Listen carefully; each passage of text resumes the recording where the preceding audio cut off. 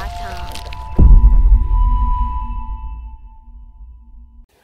YouTube viewers, இன்றைக்கி நம்ம பார்க்க போகிறது மெமரி சாக்கெட்ஸ் பற்றி இன்றைக்கி நம்ம பார்க்க போகிறோம். ஸோ மெமரி சாக்கெட்ஸ்னால் என்ன? ஸோ மதர் போர்டில் இருக்க ஒரு சின்ன பார்ட் தான் மெமரி சாக்கெட்ஸ்னு சொல்கிறோம். அது எப்படின்னா, நம்மளுடைய பாடிக்கு எப்படி பிரெயின் தேவையோ அதே மாதிரி கண்டிப்பாக கணினிக்கு மெமரி சாக்கெட்டு கண்டிப்பாக முக்கியம். நம்ம பிரெயினை ரெண்டு வகையாக பிரிக்கலாம், அதாவது சிறுமூளை பெருமூளைன்னு பிரிக்கலாம். அதே மாதிரி நம்மளுடைய கணினியுடைய மெமரி பார்ட்ஸையும் ரெண்டு வகையாக பிரிக்கலாம், அதாவது மெயின் மெமரியும் செகண்டரி மெமரி என்ன ரெண்டு டைப்ஸாக பிரிக்கலாம். அதில் வந்து பார்த்திங்கன்னா மெயின் மெமரினா நம்மளுடைய ரேம் சிப் தான். ஸோ செகண்டரி மெமரினா நம்மளுடைய ஹார்ட் டிஸ்க் தான். ஸோ இப்போ நம்ம என்ன வீடியோ பார்க்க போகிறோம்னா, அந்த ரேம் சிப்பை அப்செட் பண்ணுற சாக்கெட்ஸை பற்றி இன்றைக்கி நம்ம பார்க்க போகிறோம். ஸோ சாக்கெட்ஸ்னால் போன வீடியோவில் நம்ம ப்ராசஸர் சாக்கெட்ஸ் பார்த்துருப்போம். ஸோ இந்த வீடியோலாம் மெமரி சாக்கெட்ஸ் நான் எக்ஸ்பிளைன் பண்ணுறேன். ஸோ சாக்கெட்ஸ்னால் நீங்கள் ஒன்றும் கன்ஃபியூஸ் பண்ண தேவையில்லை. ஸோ உங்களுக்கு பிக்சர் பார்த்தாலே உங்களுக்கு தெரியும் சாக்கெட்ஸ்னால் இதுதான் அப்படின்னு. ஸோ சரி வாங்க வீடியோக்குள்ளே போகலாம். ஸோ பெரும்பாலும் இந்த சாக்கெட்ஸுங்கிறது நம்ம முன்னாடி சொன்ன மாதிரி தான் மதர் போர்டுடைய ஒரு பார்ட்டு தான் சாக்கெட்டுங்கிறது. இதில் வந்து மெயின் மெமரி இன்சர்ட் செய்ய பயன்படுது. இந்த சாக்கெட்ஸ் வந்து பார்த்திங்கன்னா டிஃப்ரெண்ட்ஸ் மதர் போர்டு டைப்ஸை பொறுத்து தான் இது வந்து ரெண்டோ இல்லை நாலோ இன்சர்ட் செய்ய ரெண்டோ அல்லது நாலோவாக இன்சர்ட் செய்கிறாங்க. ஸோ எல்லா சிபியூலும் நீங்கள் பார்த்தீங்கன்னா மேக்ஸிமம் 4 தான் இருக்கும். மினிமம் வந்து பார்த்திங்கன்னா 3 அல்லது 2 இருக்கும். ஸோ எல்லா சிபியூலையும் ஒரே மாதிரியாக இந்த மெமரி ஸ்லாட்ஸ் இருக்குனுங்கிறதுக்கான ஒரு கட்டாச்சட்டையும் கிடையாது. ப்ரீவியஸ் வெர்ஷன் உள்ள ரேம்ஸ் அண்ட் சிம் சாக்கெட்ஸுடைய கனெக்ஷன்ஸ் இன்ஃபர்மேஷனை தான் நான் உங்களுக்கு சொல்ல போகிறேன். ஸோ நீங்கள் நான் அது சொல்கிறதுனால நீங்கள் இப்போ யூஸ் பண்ணிட்டு இருக்கிற சாக்கெட்ஸுக்கும் எதுக்கும் சம்மந்தம் இல்லை ஃப்ரெண்ட்ஸ். இப்போ நான் சொல்ல வர சாக்கெட்ஸ் அண்ட் ரேமோடைய இன்ஃபர்மேஷன் எல்லாமே ஃபஸ்ட்டாக கண்டுபிடிக்கப்பட்ட இன்ஃபர்மேஷன் தான் இப்போ உங்களுக்கு சொல்ல போகிறேன். ஸோ ஓகே, இது வந்து பார்த்திங்கன்னா 3 டைப்ஸாக பிரிச்சுருக்காங்க. ஸோ அது என்னென்ன டைப்ஸ்னால் சிம்மு, டிம்மு, ரிம்முன்னு ஸோ 3 டைப் சாக்கெட்ஸை பிரிச்சுருக்காங்க. இப்போ நம்ம பார்க்க போகிற ஃபஸ்ட்டு சாக்கெட்ஸ் வந்து பார்த்திங்கன்னா சிம் சாக்கெட்ஸ். சிம்முக்கு எக்ஸ்ப்ளனேஷன் வந்து பார்த்திங்கன்னா சிங்கிள் இன்லைன் மெமரி மாடல்னு சொல்கிறாங்க. ஸோ இந்த சிம் சாக்கெட்ஸ் ஆனது எந்தெந்த வகையான ரேமை வந்து அக்செப்ட் பண்ணோம்னா டிரேமை தான் இதை அதிகமாக அக்செப்ட் பண்ணோம். ஸோ டிரேமே 2ஆக பிரிச்சுருக்காங்க. அதை வந்து 32 பின்ஸ் கொண்ட ஒரு ரேமாகவும் 72 பின்ஸ் கொண்ட ஒரு ரேமாகவும் பிரிச்சுருக்காங்க. இதுக்கு ரெண்டுக்கும் என்ன டிஃப்ரென்ஷியேட்னா, ஸோ பின்ஸு மற்றும் இல்லாமல் அதோடைய கெப்பாசிட்டிஸ் தான் இது ரெண்டுக்குமே டிஃப்ரெண்ட்டாக இருக்குது.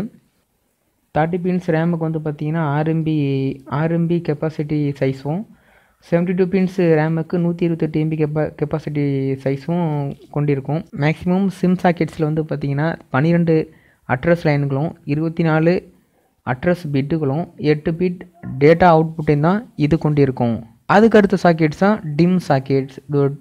டிம் சாக்கெட்ஸ்க்கு என்ன எக்ஸ்பிரஷனேஷனாக டபுள் இன்லைன் மெமரி மாடல்னு சொல்கிறாங்க. இது எந்த வகையான ரேம்ஸுகளை அக்செப்ட் பண்ணும்? எஸ்டி ரேம்ஸும் மற்றும் டிடிஆர் எஸ்டி ரேம்ஸுகளையும் அக்செப்ட் பண்ணும். உங்களுக்கு சின்ன ஒரு டிப்ஸ் சொல்கிறேன் ஃப்ரெண்ட்ஸ். அதாவது இந்த ரேம்ஸ்லாம் எப்படி நீங்கள் டிஃப்ரென்ஷியேட் பண்ணலாம்னா, அதாவது அந்த ரேம்ஸில் வந்து பார்த்தீங்கன்னா நாட் செஸ்ஸுங்கிற ஒரு பாயிண்ட் இருக்கும். ஸோ ஆஃப் சர்க்கிளில் ஒரு நாட் செஸ்ஸுங்கிற பாயிண்ட்ஸ் இருக்கும். நான் காட்டுறேன் பாருங்கள். ஸோ இந்த நாட் செஸ் பாயிண்ட்டை வச்சு நீங்கள் ஒவ்வொரு வெர்ஷன் ரேம்ஸ்லையும் நீங்கள் டிஃப்ரென்ஷியேட் பண்ணிக்கலாம். ஸோ ஓகே, வாங்க வீடியோக்குள்ள போகலாம். ஓகே, இந்த டிம் சாக்கெட்ஸ் வந்து பார்த்திங்கன்னா என்னென்ன ரேம்ஸ் அப்சர்வ் பண்ணணும்னு சொல்லிட்டேன். ஒவ்வொரு ரேமுக்கும் டிஃப்ரெண்ட் பின் சைஸ் இருக்குது.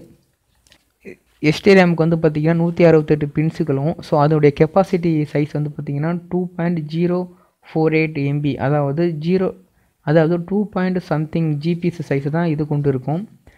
அடுத்து டிடிஆர் எஸ்டி ரேம், இது வந்து பார்த்திங்கன்னா 184 பின்ஸுகளை கொண்டு இருக்கும். அது மட்டும் இல்லாமல் இதனுடைய கெப்பாசிட்டி சைஸ் வந்து பார்த்திங்கன்னா அதே சேம் தான் 2.048 MPs, அதாவது 2 something ஃபைல் சைஸையும் 2 something கெப்பாசிட்டி சைஸையும் கொண்டிருக்கும். எக்ஸ்டர்னலாக வந்து பார்த்திங்கன்னா டிடிஆர் எஸ்டி ரேம்லேருந்து ஸோ சில ரேம்ஸில் வந்து பார்த்திங்கன்னா இவங்க இன்ட்ரடியூஸ் பண்ணியிருக்காங்க.